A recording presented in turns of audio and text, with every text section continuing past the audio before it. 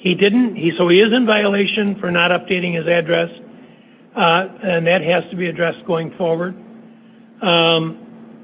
But he also, as Mr. Richards has pointed out, he appeared on the last hearing, which was the one, which was the return notice, and he's here today. So I'm going to deny the motions. I'm going to deny the motions.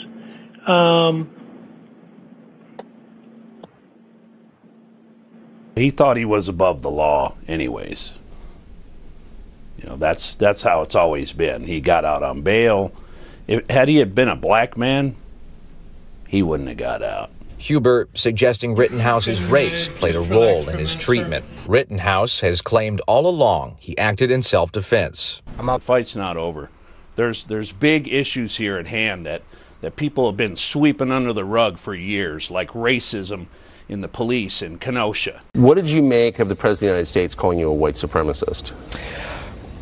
Mr. President, if I could say one thing to you, I would urge you to go back and watch the trial and understand the facts before you make a statement. That's not a small thing to be called that. No, it's actual malice, defaming my character for him to say something like that. Yes. Do you have any reaction to the Kyle Rittenhouse verdict? I just heard a moment ago. Do you have any reaction? I didn't watch the trial, so Do you stand by your past comment equating him to white supremacy? Well, look, I stand by what the jury has concluded. The jury system works, and we have to abide by it. Well, look, I don't know enough to know whether that 17-year-old kid, exactly what he did, but allegedly he's part of a militia coming out of the state of Illinois. Have you ever heard this president say one negative thing about white supremacists? We, the jury, find the defendant, Kyle H. Rittenhouse, not guilty. As to the second count of the information, Richard McGinnis, we, the jury, find the defendant, Kyle H. Rittenhouse, not guilty.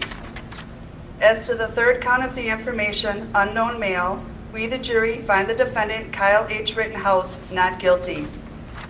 As to the fourth count of the information, Anthony Huber, we, the jury, find the defendant, Kyle H. Rittenhouse, not guilty.